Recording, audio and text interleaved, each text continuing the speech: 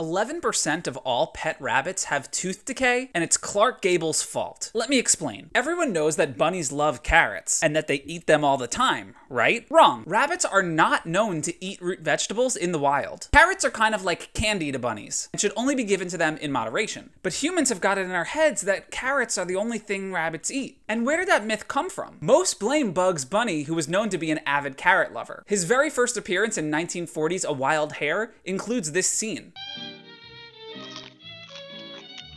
And then there was a lot more carrot eating from Bugs in the future. But his love of carrots didn't come from actual rabbits. Looney Tunes creators Chuck Jones, Fritz Failing, and Bob Clampett revealed that they were parodying Clark Gable in 1934's It Happened One Night, in which Gable eats a carrot. It's all a matter of knowing how to hit them.